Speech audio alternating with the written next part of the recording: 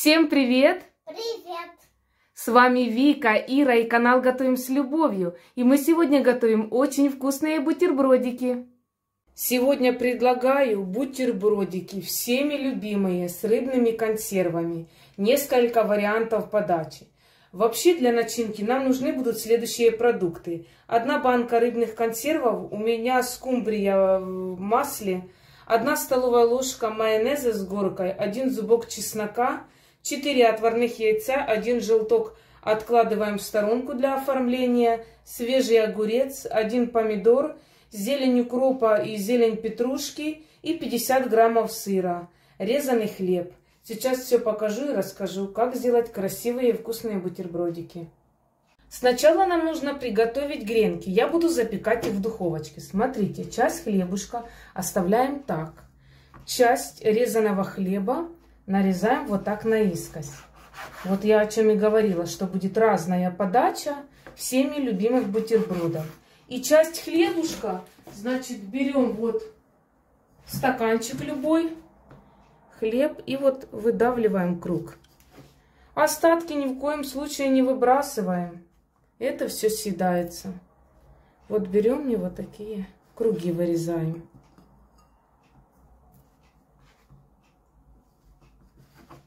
Вот, отлично. Духовочку включили разогреваться. Теперь растительным маслом смазываем наш хлебушек. Чуть-чуть сверху. Все поместилось на один противень. Теперь посыпаем немножко каждый ломтик хлебушка с солью. По чуть-чуть, чтобы на каждый попало. Да, и посыпаем итальянскими травами. И ставим наш хлебушек в разогретую духовку на 200 градусов на средний уровень. Режим выпекания вверх-вниз. 10 минут и гренки готовы. Вкусные, румяные и ароматные. А мы теперь готовим начинку. Скумбрии вот так разминаем вилкой. Очень вкусная консерва. Мне очень нравится вообще объедение. Немного растительного масла слила. Ну и, конечно же, чуточку оставила. Обязательно надо оставить. Вот. Теперь добавляем столовую ложку с горкой домашнего майонеза. Добавляем натертые отварные яйца. Здесь 4 яйца, только без желтка. Просто напоминаю. И 50 граммов сыра, натертого на мелкой терке. Вкуснейшая начинка. Ну а дальше подачу увидите чуть позже. Хорошенько все перемешиваем. По желанию добавляем соль, перец. Тут уже на ваш вкус. Мне ничего не надо. Здесь все по вкусу просто идеально. Перемешали равномерно.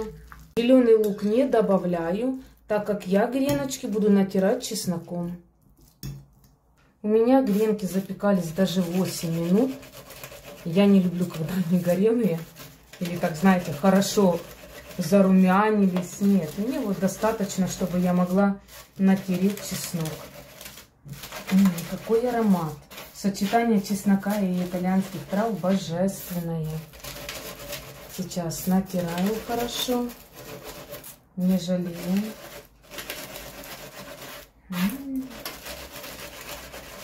Ароматы. Так, сначала у всех гренок одно и то же. Начинка, которую мы сделали. Кстати, я попробовала на соль идеально. Поэтому пробуйте. И лишь только потом добавляйте соль, если нужно. Я и черный перец даже не добавляла. У меня домашний чеснок с черным перцем. Я туда добавляла всякие специи. Ну, в общем, старалась. Так, откладываю в сторонку. Теперь беру следующий кусочек хлебушка, уже готовой гренки, и наношу. Гренки должны быть комнатной температуры, то есть не горячие, когда вы уже накладываете массу, начинку нашу.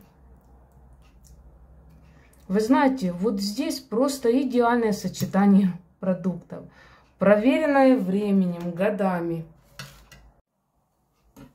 Ну а теперь подготавливаем наш декор. Сначала берем свежий огурец и нарезаем тонкими кружочками.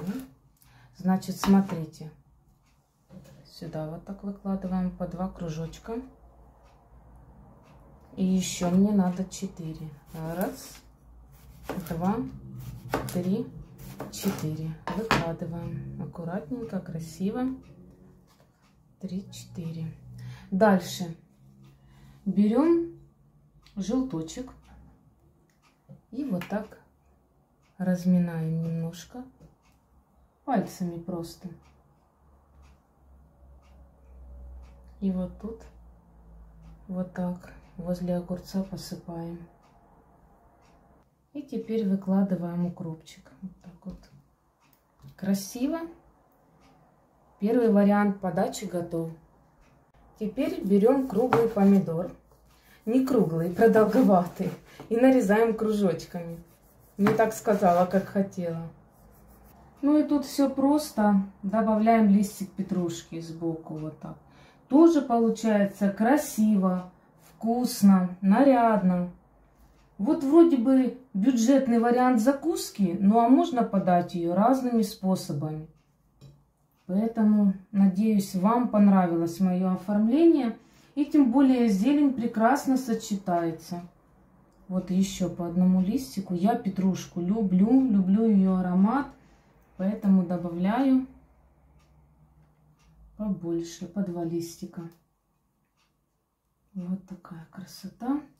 И последние бутербродики у нас тоже будут с помидором и укропом.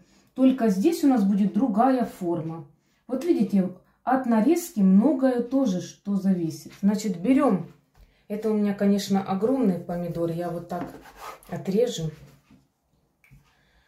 Вот, и теперь нарезаю его тоже дольками. Только вот такими, видите, по размеру именно своих кусочков хлебушка.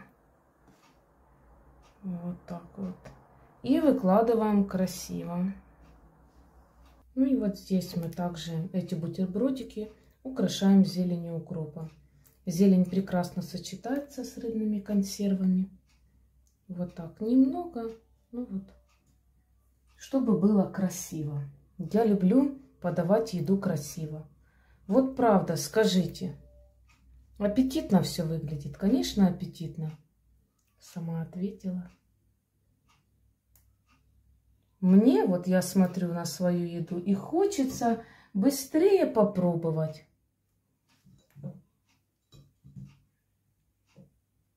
Красота.